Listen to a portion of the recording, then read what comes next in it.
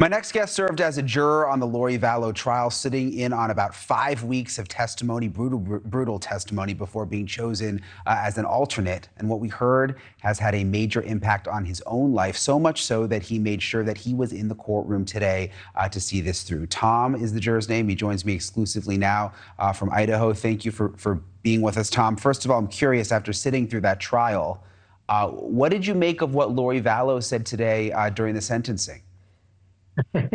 You pretty much said it. It was bizarre, and I don't know who she thinks she was talking to. Certainly nobody in that courtroom was buying any of it. Do you think, having sat through the trial, and I still sort of struggle with this, do you think she actually believes this stuff? Do you think it's some kind of act? Do you think she actually is brainwashed? So that's the million-dollar question, right? I don't know. I still don't know. I've asked Kay and Larry, and I'll get different opinions from different people. I don't know. Yeah, it seems to me like it would be just too hard to admit to yourself that you killed your own kid. So it's almost like an easy way out, almost like a defense mechanism. You just keep telling yourself this, and then you don't have to live with what you actually did, you know? Right. She can't let go of her story at this point. Yeah. What was it like? I was in the courtroom for most of the trial, sitting very close to the jury box, kind of wondering what you guys were thinking. It was just such a long trial to sit through. Tell me about that. What was the impact it had on you? Well, just every different emotion you can imagine, different times. It was hard.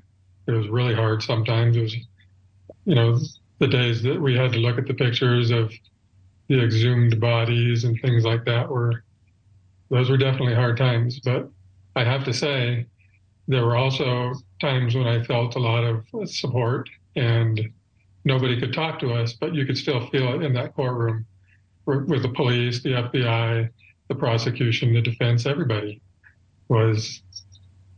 they're all good people, and you could feel that. Yeah, it's interesting. I haven't covered a lot of trials where you got a vibe quite like this one. It was almost like a family in a sense, with Kay and Larry, law enforcement. Now the jurors have kind of become a part of that family. It's really very interesting. It's at least one sort of nice thing out of this awful, awful tragedy. You had to sit there right across the room from Lori Vallow for 5 weeks, staring at her every day. Like, what sort of feeling or vibe did you get from her? Wow. A lot. Honestly, at times I felt some evil and just heaviness. I don't know how else to put it. Yeah, there's a lot going on there. What was your reaction when you found out you were an alternate? Because I've always wondered, covering trials, it's got to be, I would think, like maybe a little bit of a relief, but also you've sat through all that, and now you don't actually participate in making the decision. Like, what was that moment like? I could not believe when my number was the first one out of the hat, and I was not going to be able to deliberate. I was not relieved in that moment at all. I was really frustrated. Up until the point where the verdict came in and I heard that it was the way I wanted it to go. At that point, it was fine. Then I was kind of like, okay, I'm good. I didn't have to go through deliberations. I got to get out of there finally. It was a long trial. But yeah, it was a little nerve-wracking. Was there any doubt in your mind? You mentioned when you heard the verdict, you were like relieved, basically. Did you ever have a doubt that she did it? No. Yeah, it doesn't seem like that. I'm just curious. I can't imagine being a juror and alternate on something like this. Like, it's such an influential moment in your life, I would imagine. Like, how has it changed you? Are you going to be doing anything differently moving forward? I understand you're in the process of writing a book, but I would just think this would sort of change the trajectory of my life in some way if I were in your shoes. It has. It definitely has. Just the idea of writing the book.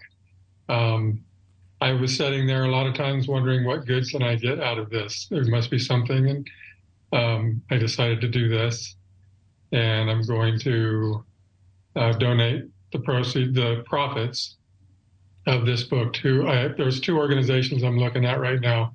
I'm not going to name them because I haven't narrowed it down yet, but I'm going to donate the profits from the book to one of them, and they're organizations that are there to help children who are at risk or in danger. Yeah, well, that's very nice of you, and that's a nice way to give back after going through what you went through, sitting through that trial. Tom, thank you so much for coming on tonight, especially on such a big day with the sentencing. We really appreciate it. Thank you for watching. Go to newsnationnow.com to find NewsNation on your television provider. And don't forget to click the red subscribe button below to get more of NewsNation's fact-driven, unbiased coverage.